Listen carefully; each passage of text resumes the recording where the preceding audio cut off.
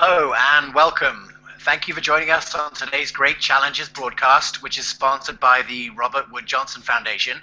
The Great Challenges program invites conversation on some of our most complicated and intractable public health issues. And today we'll be talking about risk perception and exploring how we can better arm patients with a realistic understanding of their risks to encourage healthy choices. I'm James Maskell, the founder and CEO of Revive Primary Care, and I'll be moderating today's discussion. I'd like to get started by asking our guests to introduce each of them themselves. They'll probably do a better job than me, so maybe we can start with you, Brian. Sure. My name is Brian Zickman-Fisher. I'm a faculty member at the University of Michigan School of Public Health.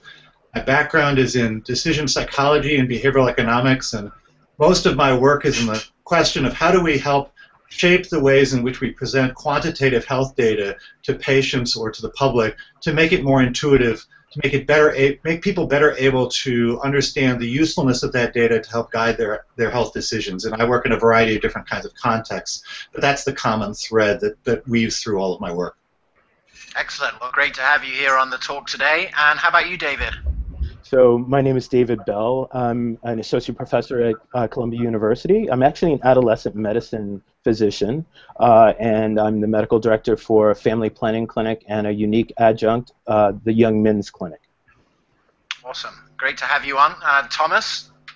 My name is Thomas Workman, and I am a principal communication researcher and evaluator at the American Institutes for Research. I work directly with our Center for Patient and Consumer Engagement, which is a great part of the work that I do, working with COCORI, aligning forces for quality, and doing quite a bit around comparative effectiveness research and evidence-based information that can help people make decisions. My past was working at Baylor College of Medicine with the Effective Healthcare Program as well through the Eisenberg Center. Great, well, welcome. And last but not least, Glenn. My name is Glenn Elwin. I'm based at Dartmouth College here in New Hampshire. My background is a family doctor. Worked in the UK for many years. But my interest in terms of research and implementation is shared decision-making. How do we make options available to patients that they understand them well? How do we encourage clinicians to what we call diagnosed preferences, things that matter most to people? And I'm really interested in creating tools and measures so that we can drive this area forward. Great. Well, thanks so much, each of you, for joining us. As ever, TEDMED has a dynamite lineup of speakers. You know, it's easier than ever to find out what's going on in our bodies, and soon to be easier than even that with the new smartwatches and so forth. But we know already how diet and exercise impact heart health, about how the mechanisms by which cancer spreads, about bad effects of illicit drug use, and even about what genes mark certain diseases. But with all of this information, we really continue to make decisions that may not be the best for our health. So what is it about human psychology that leads us to do what isn't good for us and to look for cures in all the wrong places? Risk perception has been described as a subjective combination of facts and how those facts feel, and when presented with potential risk, our brains automatically conduct this risk-benefit analysis. But the anatomy of the brain is such that we first react with a feeling and then with a thought, and so the analysis is not necessarily logical or rational. So if something feels good, say eating sugar, we naturally think the risk is lower regardless of how harmless that may actually be. Plus, according to the US Department of Health and Human Services, only 12% of adults in the US are considered health literate, which is an amazing statistic. So explanations of health conditions may not be understood and acted upon. So with all of this in mind, how can the medical community accurately and responsibly communicate risk in a way that encourages healthy choices? This is a critical issue, and I'm really excited to be part of this panel.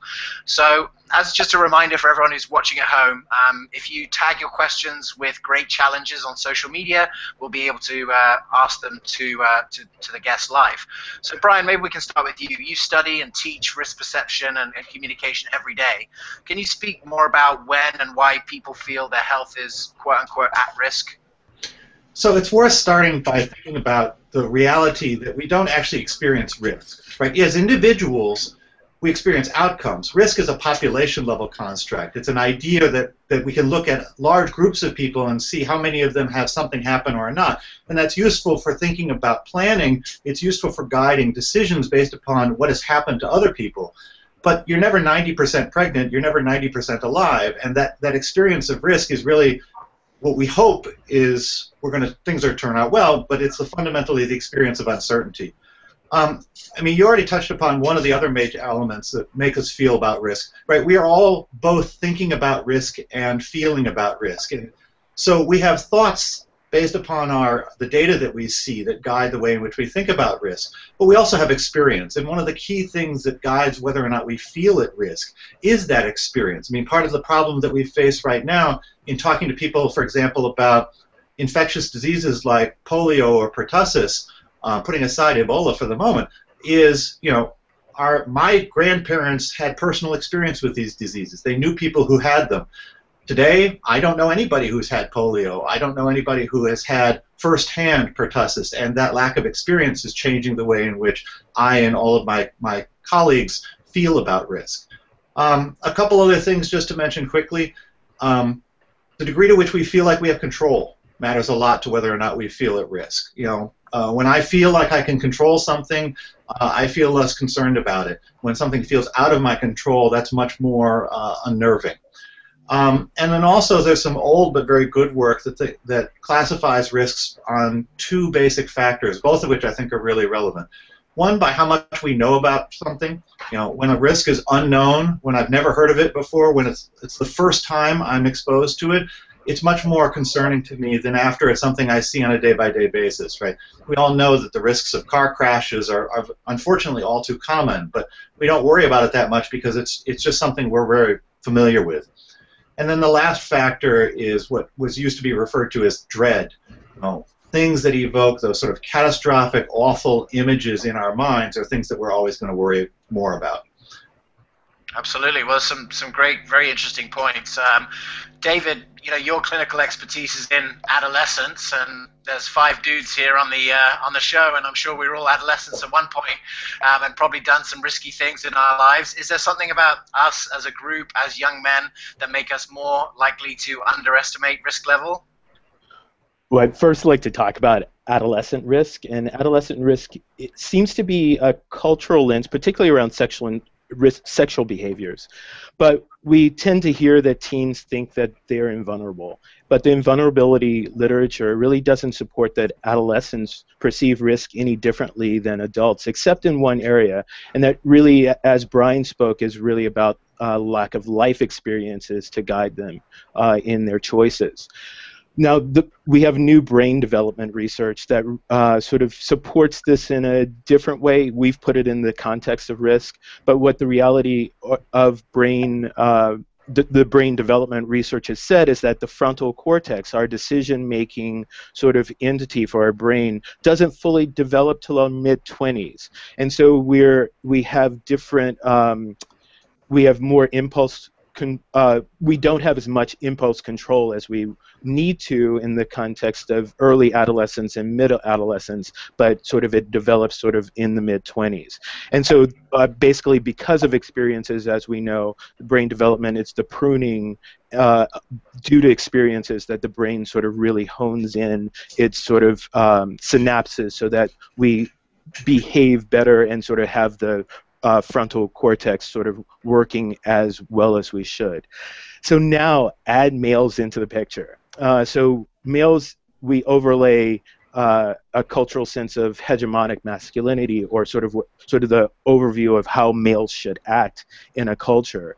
And different cultures see that in many different ways. And so from, if just putting one part in an anecdote culturally, we have, if you've ever read the book Darwin Awards, most of those sort of anecdotes or those stories are really about male behavior, and particularly about male group behavior that really puts them at risk for making really bad decisions.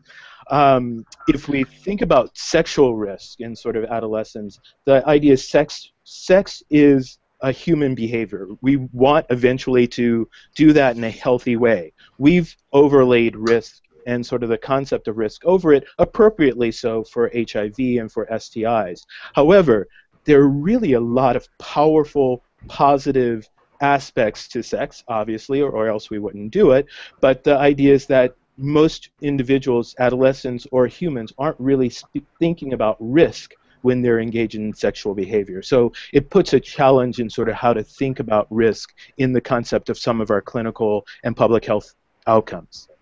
Absolutely. Well, that's very, very interesting. And I guess what it makes me think of is how we communicate this. And I know, Tom, you're a communication researcher and evaluator by trade. What have you found to be some of the biggest hurdles and challenges in communicating risk to the public effectively? Well, part of that is thinking about how the public receives that information, which is really the basis of a lot of our research. When we spend time talking to consumers and patients and family members about how they take in that information, the process they go through as they think about it or receive that information. And unfortunately, one of the issues is that is often not necessarily the center point of the way in which risk communication is created. From an audience standpoint, from a consumer, oftentimes the question is much more broad and based in the decision. In other words, as I look at specific risk perception, let's talk about sexual risk, for example, this last conversation we've just had. As I think about that, I'm thinking about a very, very broad-based set of questions. Should I not? What is the ultimate decision or trade-off that I'm going to be pulling? In other words, when I think about that, I may think about what will my life feel like if that risk should occur, right? Not the probability of my having the car accident or the sexually transmitted disease, but what life may feel like for me if that probability were to occur. Because of that, there's a translation, there's a contextualization that becomes extremely important. And our thinking then, as we communicate risk, about how you play with that gist, that larger perception or that larger dialogue that you're going to have, that is very much apart from the statistical probability of something occurring to you. It is, how will I live that out? And our thinking about that is helpful. Part of the issue then is also uncertainty, and so the less certain that we are about that probability, the easier it is for me to address my dissonance. I really want to do this, but I hear it's very risky, by assuming, well, this can't be that accurate or it must not relate to me, and so easier for me to dismiss. Absolutely. Well, what about, we've had a question actually from the public that I just wanted to address that might be relevant to this, which is there was a published study on plastic surgery department in Vanderbilt in the 1980s that showed that patients retain less than 50% of informed consent. So even when you're communicating properly, I mean, I've heard statistics that it could be as little as 5–10% of information. How can we realistically manage risk in a situation where the retention of knowledge is not that good? Do you have special strategies to improve that in your communication, Tom? Well, again, one of the challenges is that you cannot rely on a single communication in order for that kind of retention to occur. We certainly are conscious of teach-back devices and other things that can assist in memory retention, but the big mistake is that we assume that I can just tell you it once in some special way and you can overcome those statistics. What it really suggests is that informed consent is an ongoing process and one that has to be continued. Absolutely. Well, Glenn, I'm very interested in your work because you're working with families, and it seems like you know that things can be learned as part of a group, and that's a sustainable unit for change. What are some of the encouraging aspects of communication within families in this area? Families often make decisions together, as you understand it. One of the things that we often see in medicine in particular is that the interactions are based one-to-one between a clinician and the patient who happens to go in the room, but we know that that particular patient will then go back into their family structure, friends and families actually, and kind of try and check out whether their understanding is then mediated in this kind of social structure outside that. And one of the ways I think that this is becoming very difficult is that the influences on that are from the media, from what they read, from the other people that they take opinions from. And often these are either just as problematic in terms of what the media has put forward in terms of a perceived risk or a presented risk, and their social friends have been subject to the same biases in society. So one of the challenges I think we're all facing is how do we frame information such that it's kind of made really easy to understand, and that is presented as trade-offs between different options, and then how do you make that distributed across a group of people who then trust the source of that knowledge? Because one of the real challenges we have in any kind of risk communication is people don't know whether it's a trusted source or whether or not there's a spin or a bias or a hype in the information channels they're getting. So families, like everybody else, depend on understanding whether there's a trusted source, I think, for the information and how that's presented in ways that they can really understand the gist of it. And I think Brian's done an awful lot of work in this area. Yeah, Brian, I'd love to have your follow-up on that. I mean, we've had a question from Amy Lynn Smith, is there even a better way of framing the word risk to help people understand the issues that they should be aware of? Well, I think part of this is a question of goals, right? Why are we talking to people about risk in the first place? And risk communications can accomplish many different goals, and the more that we as communications practitioners, as clinicians, are aware of those different goals, the better chance we have of framing, as Glenn put it, the information in a way that's going to be useful, right? Sometimes we want to provide information to help people recognize that a risk exists, right? They need to be aware of a possibility. And we might want to talk about possibility risks very differently than situations that, like some of the ones that Glenn's talking about, in which patients are facing a trade-off between different options, situations in which each option has possible risks that may be larger or smaller or have different experiences or characteristics that they need to think about and weigh based upon their own values in order to decide what's right. I think also one of the things that we need to recognize here is that risk communication is at least as much, if not more, about the context into which we put risk information than what the number is that sells, right? I can shape what you feel about a particular risk number by giving you different standards of comparison. And thus, in many ways, the task for us is to think about what is the relevant comparisons that will help you make the best decision in this particular moment in this situation. Absolutely. Well, you mentioned there the different numbers that they could see. Maybe, Thomas, you'd like to add into this. I'm just concerned maybe that statistics is not a universal language.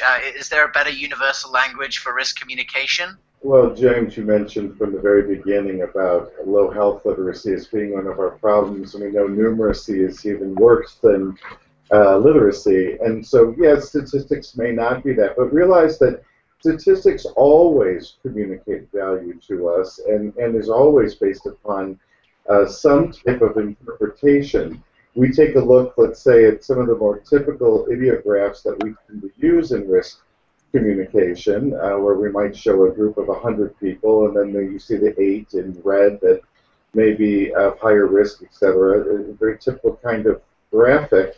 And what people see is that's a lot or that's a little. Right, we automatically turn statistics into some type of, again, and I think Brian said it so beautifully, some type of framed interpretation. And so one of the things we have to do is help people frame that interpretation better. What do the numbers mean?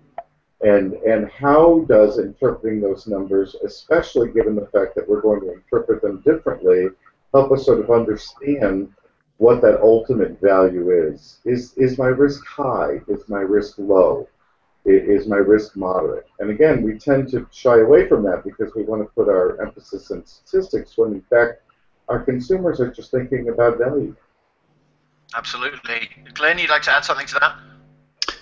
Yes, and James, I just noticed the question that's come in about where does the responsibility lie to try and do this communication about risk and options? Does it lie with the patient to kind of make the questions or to ask, to disagree or to put their preferences on the table, or does it lie with the clinician? And I think the question that we've just had in kind of questions where the responsibility lies, and I think it's firmly on the professional, actually, to say, first of all, like Brian was suggesting, and I've seen in many studies, if you assume that you're here to consent somebody to a procedure or to a treatment, then the framing language you use will be about, let's try and get you to understand what's going on so that we can do it.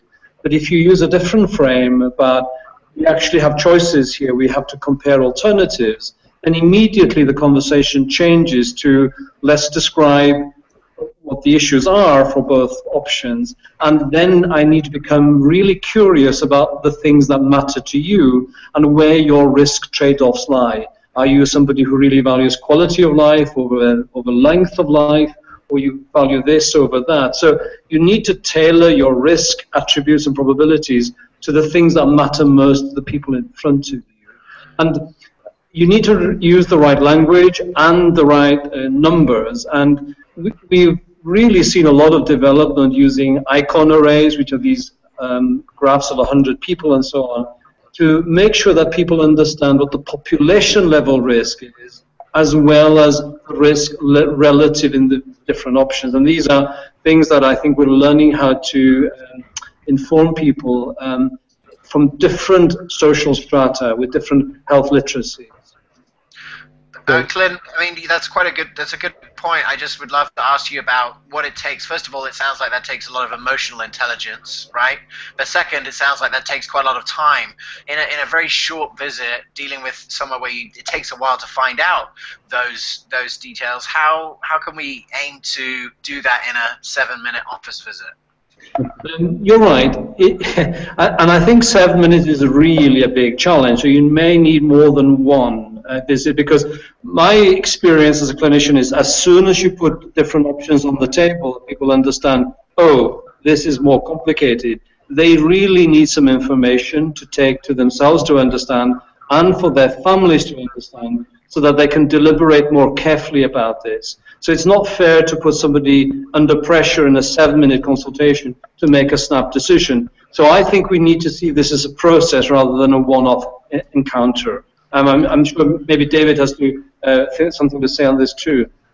Right. I wanted to put this into context, especially with adolescents, and I'd say put it into their context, as we've been talking about putting in a patient's context and people's context. One, from an adolescent development standpoint, it's on the professional to understand where they are in their development and think about concrete thinking versus abstract thinking. The concrete thinker basically is focused on the here and now and really can't abstractly think about any outcomes in the future. And so understanding that, we have to approach our conversations with adolescents and sometimes many adults very differently.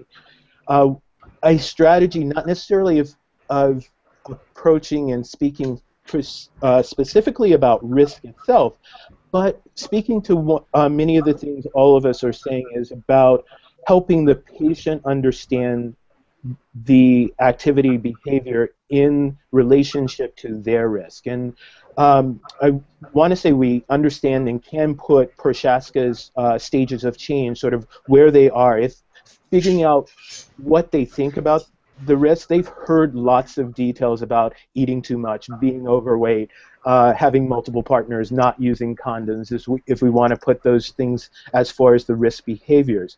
But then teasing out, there's a strategy of motivational interviewing from a patient perspective that really asks them about, in the context of that behavior, what are their pros and cons of sort of continuing to behave in the same way? And once there's sort of some degree of movement, which you have to discern, then you can sort of help them think through how they're going to move forward.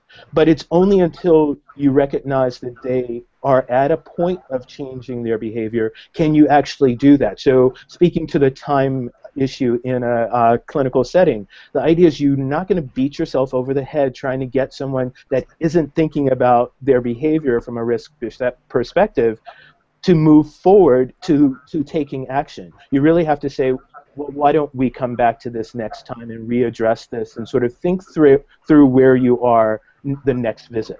But I'm concerned about these behaviors, and so sort of leaving it at that. So the visit doesn't always have to take long. You just really have to recognize where the patient is in relationship to their perception of risk, and their ability and desire to change. David, I'd like to follow up with that. You know, in that kind of situation where potentially the teenager or the adolescent may feel a sense of sort of fear or shame or embarrassment, is it easy to keep them coming back to the physician, or are you getting to a point where they're going to maybe you know, scare the adolescent away from that conversation because it's embarrassing or it's not something they want to talk about in front of their mom or something like that?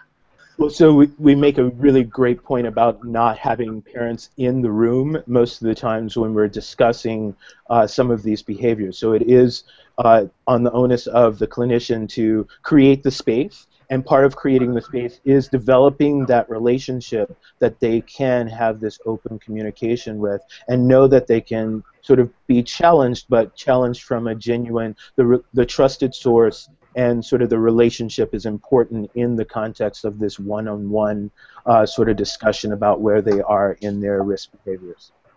Oh, that's great. I appreciate that. Well, just so you know, something was mentioned earlier about Brian's icon array site, and we're going to be tweeting that out. So if you're interested in finding out, go to Twitter, follow TEDMED, and you can get that. It's iconarray.com. So yeah, I'd like to go back to you on this, Thomas, to share a little bit about you know, some of these, clarify some of these trade-offs prior to the visit. What are some of your thoughts on how we can evolve some best practices with this? Well, one of those, I think, has come out of the Aligning Forces for Quality, which is a set of communities that are addressing a number of issues about engaging patients and families into care, and around shared decision-making specifically. One of those communities, Western New York, has been doing quite a bit. I was just up in Buffalo speaking on this, and joining me was Ellen Goodman, who spoke about the Conversation Project, which many of you are familiar with. The concept here is that we can't put all of this effort into the 7-minute clinical visit, but we can be working with our communities.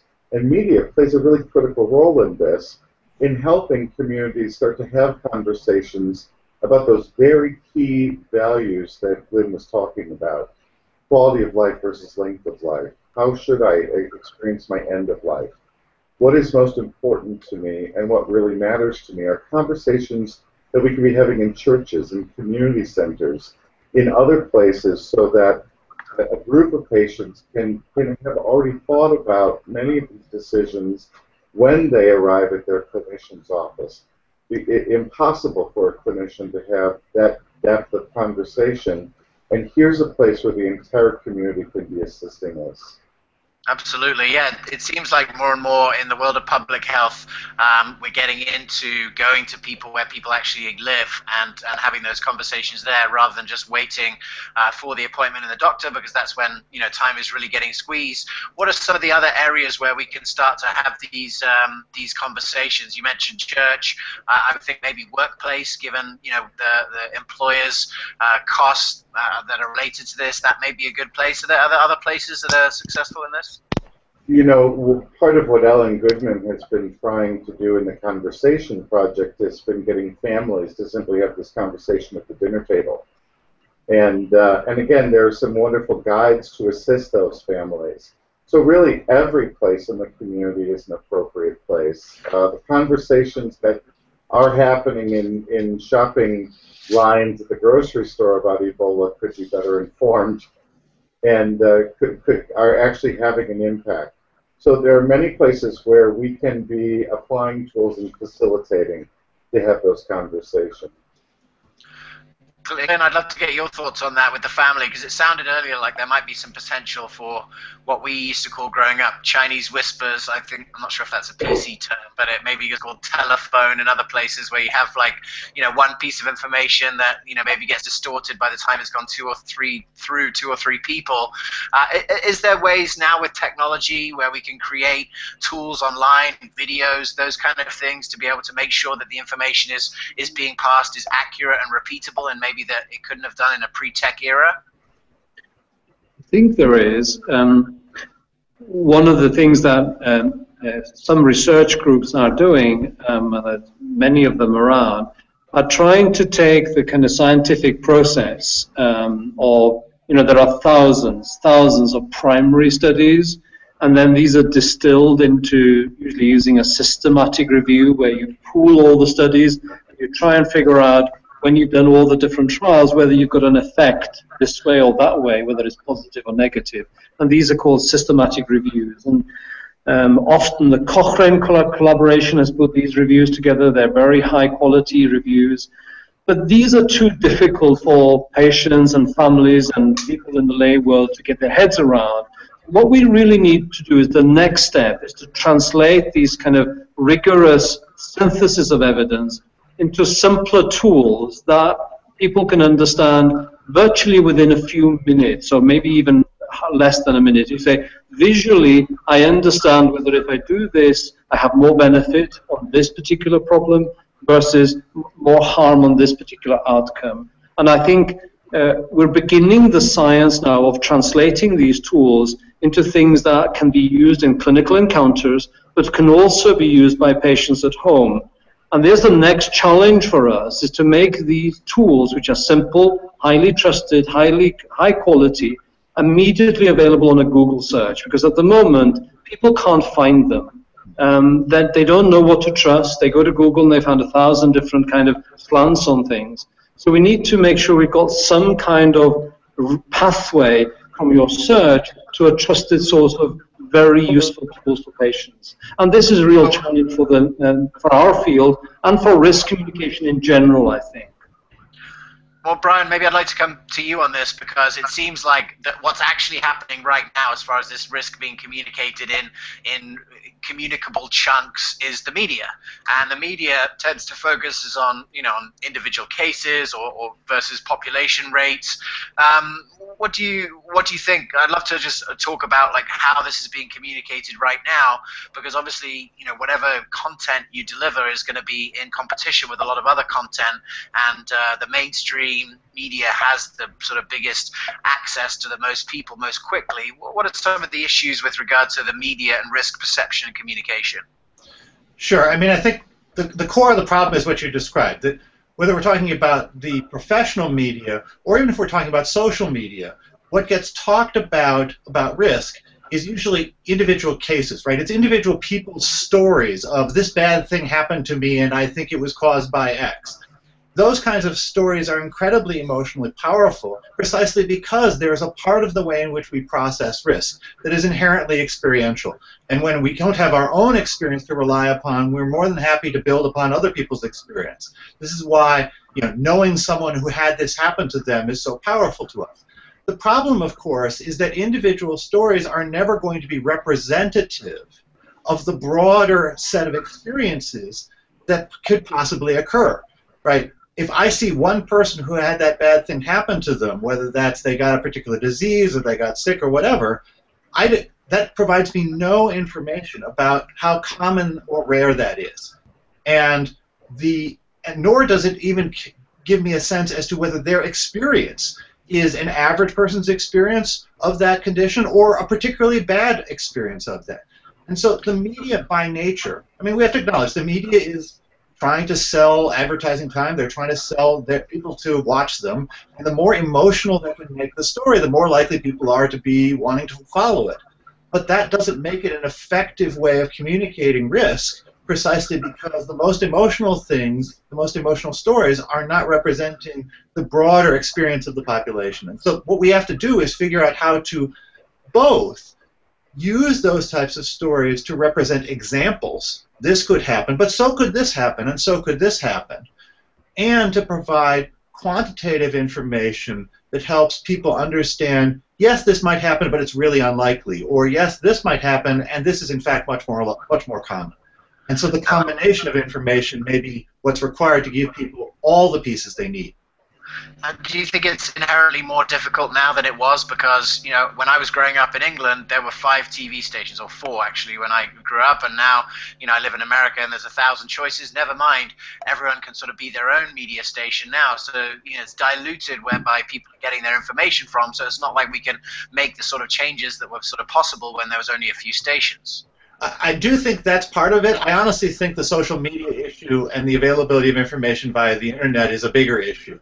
Right now, if one person somewhere in the world believes that having a vaccination caused a particular harm, that's a global story. In the era before that kind of information presentation, I would never hear about it. In fact, I wouldn't hear about anything that didn't occur within 10 miles of where I live. And the available events transforms the conversation about risk, because now, precisely because it is rare, it gets shared, and now it seems much more prevalent than it actually is. Absolutely. Thomas, do you want to come in on that? I know communication is sort of an area where you're focused. What are your thoughts on media and what Brian just shared? Well, it's fascinating, and Brian's exactly right. But, you know, again, this is the availability heuristic. So the more that I have around me, the more I have available to me to encounter, the more likely I am going to start to believe something. And so, again, this is why that conversation with the physician is so very important, but also with the community. Our ability to process what we're hearing in the media, our ability to talk to, and, you know, frankly, it's the very same social media and the same internet that allows for those conversations to happen.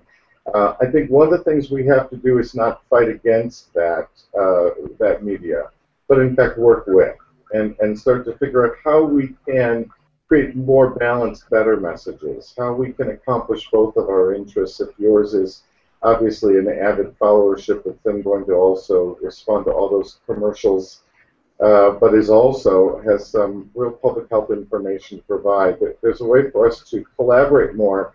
I think what happens when we push away from media and sort of blame media is that we lose some of those opportunities. What do you think? I mean, this is just a more, I guess, more general question, but, you know, because media has just been in the business of selling advertising, and because the biggest spenders on advertising are pharmaceutical companies, we have seen a big backlash, you know, on people leaving media. Like MSNBC lost 50% of its viewers, CNN lost 50% of its viewers, because people just don't trust what's coming out of that. They realize that it is driven by those kind of things. Is that a thorn in our side, or is that something that is, you know, has potential for maybe long-term positive value? There's a whole sort of media evolution that many people believe we're going through, and we're starting to see, again, much more specialized media. So you and I are to a place where we can choose our outlets. I think you said it beautifully earlier when you said that, you know, earlier you only had so many choices, and now you can create your own media connection. The challenge about that, then, is clearly what we do for dissemination, because now it becomes 1,000,000 times harder for us to get a message out if everyone has their own media channel. And again, we have to rely upon social networks in a much stronger way, which again just makes it more complicated. If everyone's watching NBC, then let's get on Need to Know. If everyone's on 2 million channels because they've developed their own network, we'll have a harder time. Well, maybe we need to partner with someone like Apple. If they can put U2's new album on every iPhone in the world, then maybe they can put the truth about the Ebola outbreak as well. Maybe that would be interesting. David, I'd love to come back to you on thoughts about adolescence, because it seems like you know, that there's very much a peer-to-peer communication and credibility between groups, when probably when it comes to risk perception there shouldn't be anything like that. And obviously social media has sort of amplified that again. Where do you see that playing a role, either positively or negatively, in outcomes with adolescents? I guess one thing I would say is, not only for adolescents, and somewhat tying into the media piece, particularly around let's say vaccines, and sort of the anti-vaccine groups are equally put in connection with true scientists around vaccine risk and efficacies. And that's not doing our overall public knowledge good. It's like we should limit the exposure from the context of some of our media exposures to relative weights of science, and that's not being done. So in relationship to the question about adolescents, they also, in a sense, take their peers' word at times more than they do adults' word. However, if they are engaged and can engage in a conversation with a trusted adult that actually knows the risks, they will listen. And it's really about sort of creating that relationship that they can hear it. They may not look like they're hearing it, they might not act like they're hearing it, but they actually are overall. Yeah, Brian, you want to jump in on that? Well, I think it's important to remind ourselves that the social media conversation about any risk is dominated by the people who have the most extreme positions about that. And the most common experience, so I thought about this in the context of vaccination, right? You can go online and you can see lots of posts by people who are very skeptical of vaccines. You can go online and see lots of information from government sites and others saying very pro-vaccine. The most common experience is honestly people who say, this is really confusing. I just want to do the best thing for my kids. Help me understand this, reassure me, and let's go on with life. That's where most people live, and somehow we need to make sure that those people can also get their needs met, be respected for the fact that they perhaps have questions, have concerns about risk, but also their engagement and their willingness to be engaged, have that be met. It's hard because social media, in fact the media environment right now in general, is so dominated by extremes because we can steer ourselves to people who agree with us on particular things.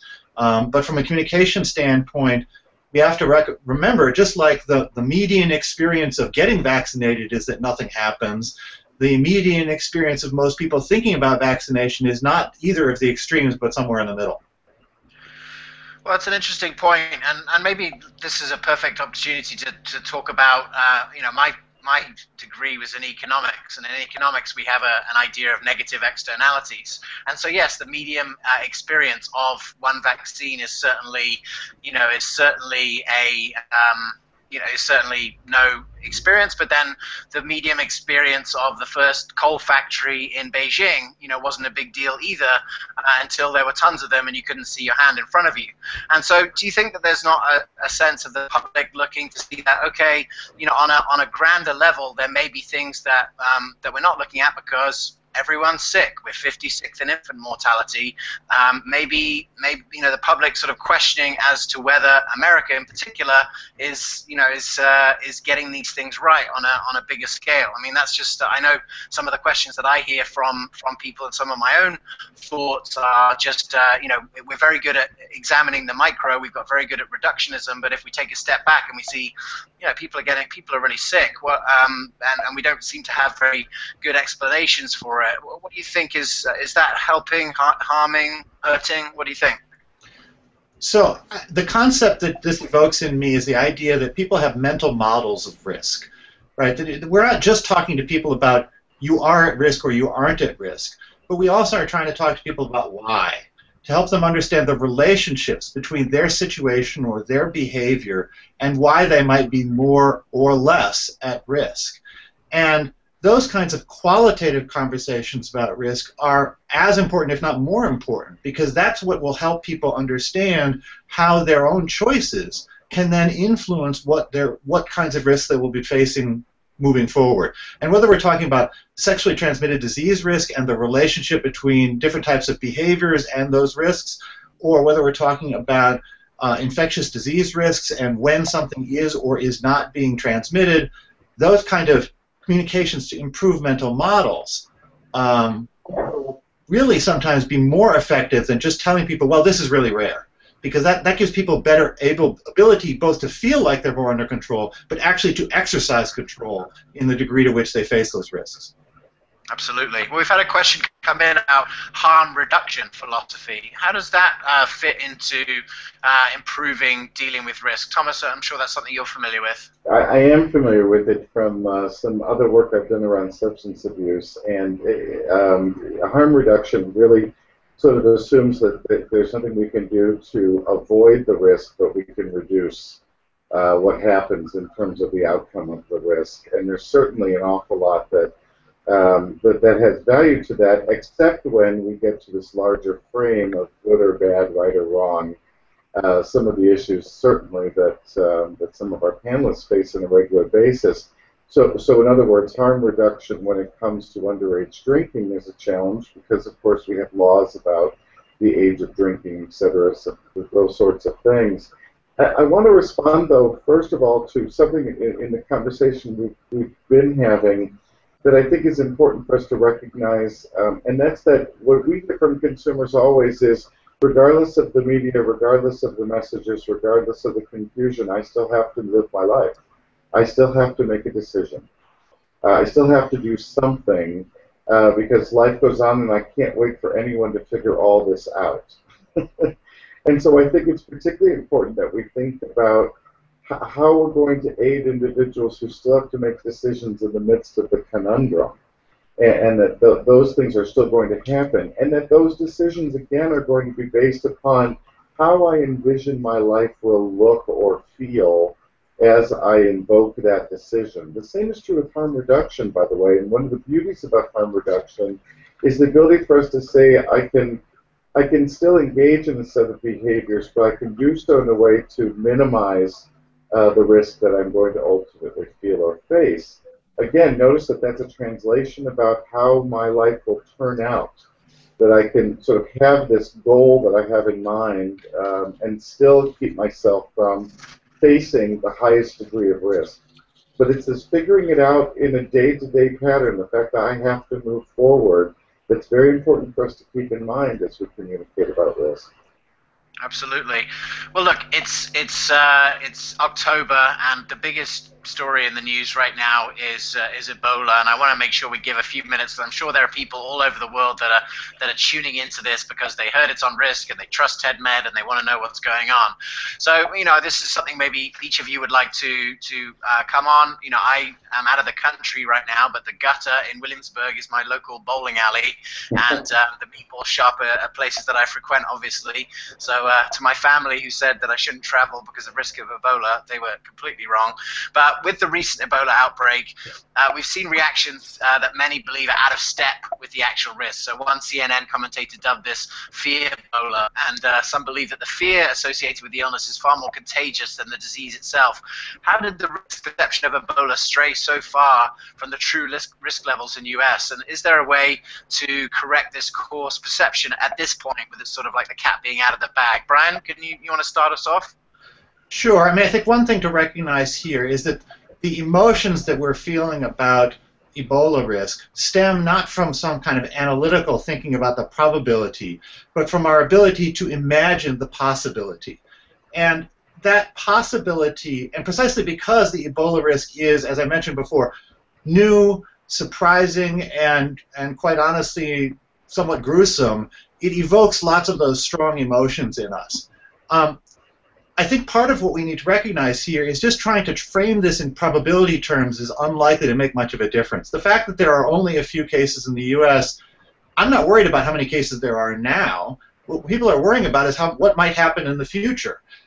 What could be more useful, I think, from my standpoint, is to think about this more from the standpoint of the mental model aspect I mentioned before. How can we help give people the tools so that they can better understand under what specific circumstances they would be at risk?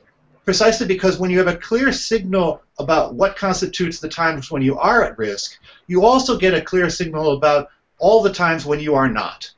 And having that clear guidance, I think, would help people to recognize analytically that their personal likelihood of contracting Ebola really is very, very small. even as we also acknowledge and validate the fact that the possibility of Ebola is going to evoke fear in us, and that we just have to acknowledge that and respond to it. Can statistics compete with the film Outbreak? The idea of that, I mean, seriously, I think that's what's going on in a lot of people's mind. They see, you know, the president looking at the, you know, the country, and they say, oh, well, if it's 1 case in 3 days, it's going to be 1 million cases. I mean, I really think that is a lot of what's going through people's mind, and the statistics of how virulent it is compared to measles or other things is just not. I mean, it's got a scarier name as well. That's what most people are processing with risk, not not really the facts of the transmission. You know, thoughts on that, Glyn? Sorry. I mean, I think you're absolutely right.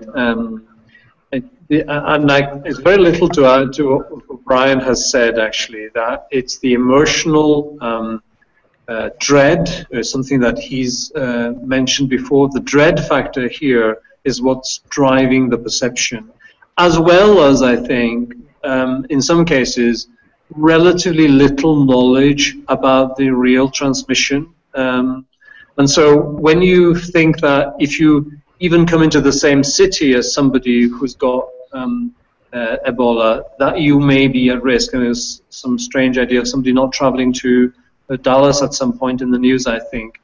That kind of sense of knowledge about the contagion mechanism is just unavailable to people.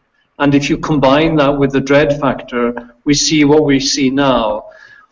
However, here's the real problem, is that in the past, and I think this has happened in the UK, I remember the mad cow disease, and also with other different kind of public health scares, is that the government wasn't always transparent about the probabilities and wasn't really transparent about the truth. So the trust level in public information often is at a low level. And I think if you combine those two issues of low trust in public information plus the dread issues, then you end up with a toxic mix that the media, of course, are ventilating. So I think this is a kind of combined issue of public information plus the media responsibility to calm it down a little bit. I completely agree with you on that, Glyn, and I'm not sure if President Obama hugging that nurse did any help either, because people are thinking to themselves, hey, it can't be that bad, she looks pretty well, and why is Obama hugging her? She hasn't been away for 21 days. I mean, I'm not sure if it's helping or hurting one way or another. Look, I really appreciate all of you sharing on Ebola. I know it's a big thing, but I think we can just all share with people that, look, it's not as big of a thing, and it doesn't have that, you need to really start to, not be so fearful of it, and hopefully there'll be more tools for that in the future. But we are running out of time here, and I wanted to make sure to hear from each of you again. This is the last question I have for each of you, and maybe we could just go through in turn, and perhaps start with you, Thomas, is what is the most important change that the medical community needs to make in order to encourage accurate risk perception and consequently healthy behaviors? Well, my answer is going to be a little biased, and only because my interest is constantly on how we engage patients and families into the entire process, and that includes the shared decision-making and risk perception, risk tool process. And so part of the question is, how can we incorporate patients and families into the development of some of these tools and technologies? How do we help them help us to think more in line with the way that they think, to show us a little bit more about the ways in which they interpret information, so that we can create tools that are far more connected and patient-centered and consumer-centered. And so, to me, the greatest need that we have is doing an even better job in decision science and engaging with individuals who are ultimately users of this, and allowing them to help us design the kinds of tools that will be effective for the audience. That's great, and I guess that takes us straight on to David. David, in your particular group that is probably the riskiest of all the groups out there, what are some of the main things that need to be spread in order for us to get more healthy behaviors and get accurate risk perception? So I might be speaking a bit of heresy, but I think the concept of assessing risk is a human issue, and it also is inherent upon all of our medical community being on the same page, which we're not always on the same page about specific risk perceptions and how we communicate risks. So I think one area that we might concentrate on, even in our medical education as well as our continuing education, is how to improve our perceptions of risk in the medical community, and as well as all of our speakers have been speaking to about how to communicate it much better than we might be doing at the current way. So I think there is a responsibility within the medical community, and when I say the medical community, it is not only doctors, it's medical assistants, it's nurses, they're nurse practitioners. Every step of the way, patients get messages about different issues that are related to their health, and we all need to be on the same page about those risks. I mean, I just have to jump in there. How easy is that going to be to do that when you see that medicine is really, like, typically 15 years behind the science? I mean, I've still seen things in New York City talking and communicating risk, you know, in a way that's completely opposite to the new studies, say, on the microbiome, where you know, the microbiome has really come in and thrown us all for a doozy in the way that, you know, we've had to see germs very differently than we've seen before. How hard is it going to be to get everyone on the same page when science is changing very rapidly, and in some cases giving us completely the opposite need? And maybe that's Glenn, you've been in clinical practice. How do you see it from that point of view when the science of certain things is changing quickly? Yeah, that's a major challenge. I completely agree with you, James. And I was just thinking about this with the recent wave of interest in using statins for people at risk of heart disease. And actually, you know, one of the things that people really don't get is that their smoking habits or their blood pressure or their exercise levels are much more of a contribution ever to their future risk than a possible addition of a statin or not. And so what I would like here is a population to have a new vaccine, actually, which is called healthy skepticism. And I really want clinicians to kind of have this available for every patient who walks through the door. Absolutely. And Glenn, just to follow on with that question that I asked before, what would you see as the most important change? Would you say that that's the healthy skepticism vaccine, or is there other areas that you feel could help, particularly where it comes to your work with families?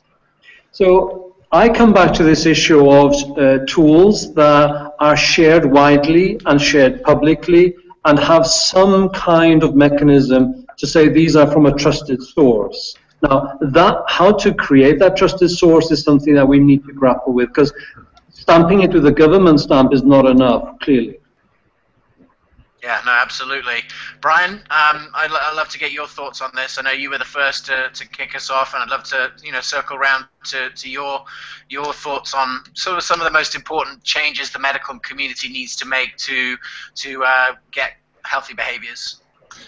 Well, I think I'll end with what I say to most of my students, which is we need to get out of the frame of mind of thinking that the question is, have I given the patient the right number? Have I given the patient the right specific piece of data? And step back and ask ourselves why it is that we're providing that information in the first place. What is our goal? Because not only whether we should be providing a number at all, but what kind of format we should use, what kind of structure, whether it should be in some kind of a decision support, whether it should be a risk calculator, all of those tools are designed to meet specific needs. And they are, you know, one does not do what you would want it to do in a different context. And I altogether too often here in medicine, in public health, well, we gave them the information, therefore we've informed them.